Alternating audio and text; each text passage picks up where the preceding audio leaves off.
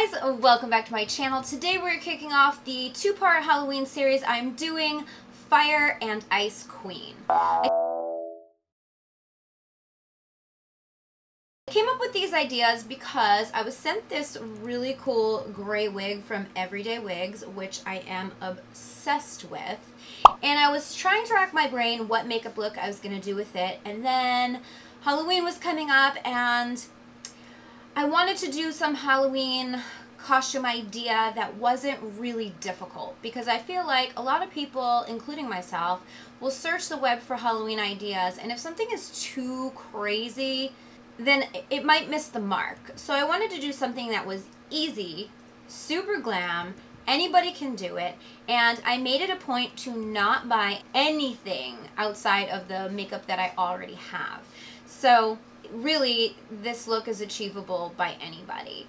And I don't know, I think it's kind of fun. If you are feeling like you want to be Ice Queen, rock this Ice Queen. But if you're a little more fiery, look out for my next video, because that one is going to be the Fire Queen. But in the meantime, if you want to learn how to get this Ice Queen makeup look, then keep on watching. I'm starting out with my skin already primed and my foundation already on. I'm using Juice Beauty Primer with the It Cosmetics CC Plus Illumination Foundation. And for concealer, I'm going in with the Tarte Shape Tape Concealer, which is my current favorite. And then I'm going to blend that out with the Beauty Blender. I chose to do a lighter shade of foundation than my skin tone because I'm going for that Ice Queen look. So I wanted my face to be a little whited out. Not terribly white, but whiter than my normal skin tone. So after I apply this to the normal places that I'm applying concealer, I'm just blending it out with a Beauty Blender. And really my skin prep is the same as I would do any makeup look. I'm going to go in and set this with the RCMA No Color Powder. And I'm really focusing on some serious glow with this look. It's Halloween. You can really play and have fun. So I'm going to go in with my Pure Cosmetics Highlight and Strobe Palette. That's not really the name, but I'll have it in the description box. This one is in the shade Midnight Glow, I believe. I don't even know. I'm botching it. It will be down in the description box. But I'm applying the contour shade on my cheeks and around my hairline, and then I'm taking the highlight shade and I'm applying that just on the high points of my face. This is going to be a base for our highlight, but I'm going to pour a lot more on top later. Now I'm going to set the skin with my Bare Minerals Bare Pro powder. I'm using the shade 6, which is Cashmere. This is a lot lighter than my skin tone. But again, I want to keep it very pale.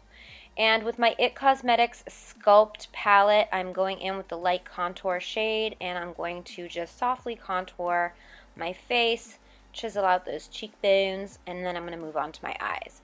I'm using my MAC Soft Ochre on my lids, and I'm just applying that with my finger.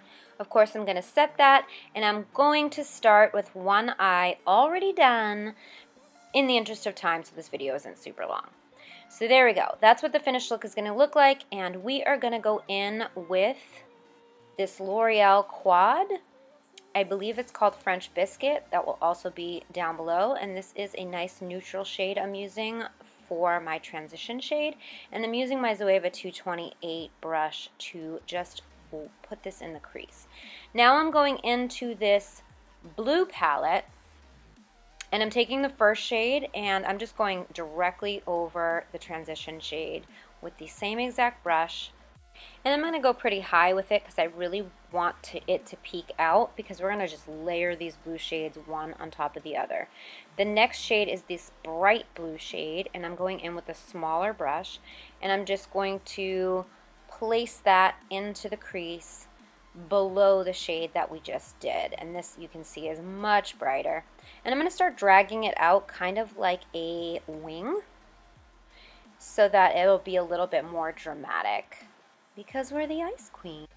Next I'm going to go in with the shimmery shade in the palette, and I'm taking a Duo Fiber brush, and I'm just going to go over lightly what we just did in that crease, just to add a little bit of shimmer, which you normally wouldn't do, but since it's Halloween, we're breaking some rules here. And then next, with the darkest shade in the palette, I'm taking a pointier brush, and I'm going to start by applying that on the outer V of the lid, and I'm going to build that color up and gently just drag it up into the crease as I'm blending. This is going to give a little bit of definition, a little bit of drama. And then I'm taking a fatter, fluffier brush, and I'm just going to go over that and sort of blend it out as I go. Next, for one of my favorite things in this look is the MAC pigment in Vanilla. I'm going to apply that onto my brow bone. I'm going to be using this for a lot of different things in this look because it has this nice iridescent finish that might not really show up on camera that well, but in person it's amazing.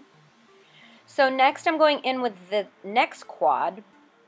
I think I used 4 total quads or 3 total quads in this look. I'm taking this silvery shade and I'm applying it with my finger directly onto the lid.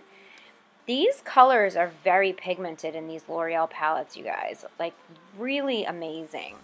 And now I'm going in with my Too Faced Shadow Insurance with a brush, and I got a little sloppy with it, but that's okay. We're going to clean it all up, and I'm prepping for the glitter. I am using this gorgeous Violet Voss glitter. I believe it's called Champagne Kisses, but I'll have it in the description box.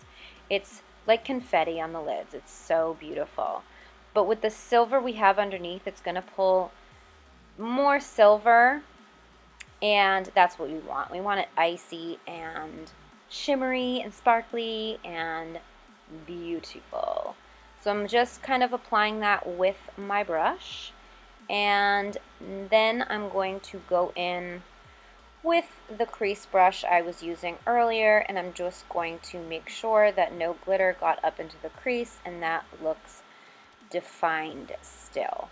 And now it is time for the wing. I'm using my tried and true Inglot 77 gel liner and my Zoeva angle brush, and I'm just going to wing it out, and I'm just getting real crazy with it. No, I'm not really getting that crazy with it. I'm making a pretty dramatic wing, but nothing I wouldn't make on any other glam makeup look. This look, I really wanted it to just be like a super glam look, but like a take on Halloween. But really, this is an eye look that you really could wear out if you wanted to.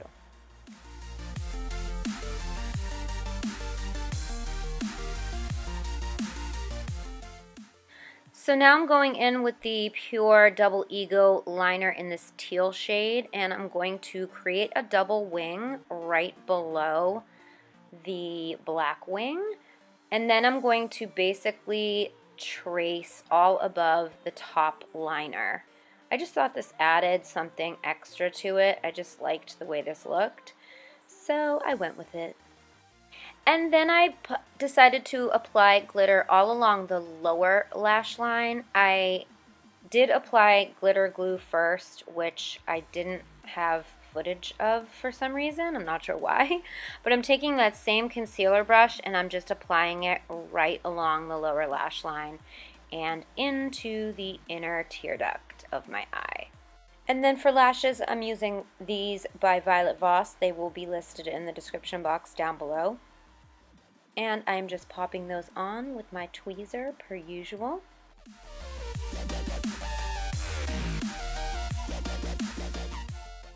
And then I'm going to go over the lash band with a little bit more of that gel liner just to hide it. For the waterline, I'm going in with the NYX Jumbo Pencil in Milk to really make the eyes pop. This is a stark white pencil, and I love how it made the eyes pop. For mascara, I'm going in with this mascara by Pixie, and I'm just blending my lashes with the falsies and then popping a coat onto my lower lashes. I decided I really needed my brows to be muted out, so I went in with this Sigma highlighting pencil, and I'm just basically going over my brows. I'm putting an entire layer of this white shade, and then I went over that with the other side, which is a more shimmery shade. This is a brow pencil, by the way, but It really did a good job in whiting out my brows.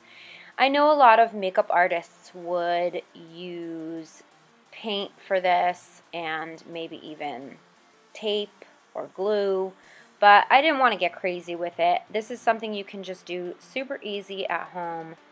Pop on some brow pencil and you're good to go.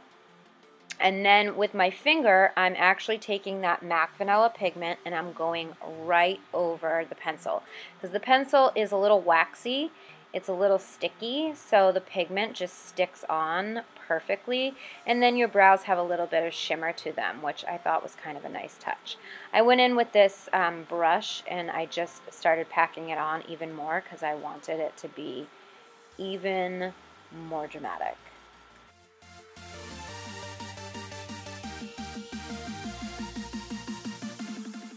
For blush, I'm taking this pink shade from Becca. This is one of their luminous blushes, and popping it on the cheeks ever so slightly because we're the Ice Queen. We don't want too much color. And then I'm taking that vanilla pigment again, and I'm going to actually use this as a highlight. So I'm popping this on my cheekbones and then all the normal places that I would highlight. And after I'm done with that, I am going to go in with a second highlight. This look is all about the glow. So the second highlight is a Sigma highlight. It's one of their loose shimmers, and I'm just literally piling this right on top. And I believe the shade is called Ravishing, and it's an icier, cool, toned highlight. Not something I usually use, but I just piled it on. I also put it in the inner sides of my nose where I always put highlight, and on my Cupid's bow. For lips, we're doing a bold, dramatic blue lip, but I didn't have a blue lip liner, so I decided to go in with this Aqua XL eyeliner from Makeup Forever to line my lips, and it actually worked out just fine. It works as a lip liner and it stays put, and it matched the lipstick perfectly.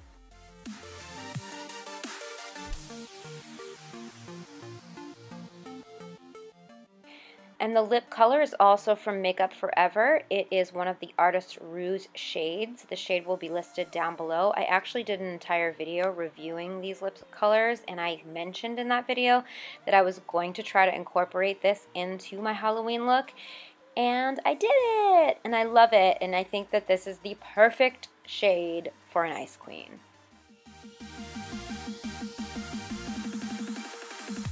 Last but not least, we gotta lock all of our hard work in place with the NYX Matte Finishing Spray. This is my favorite, and it works. It will make your makeup stay put all night long.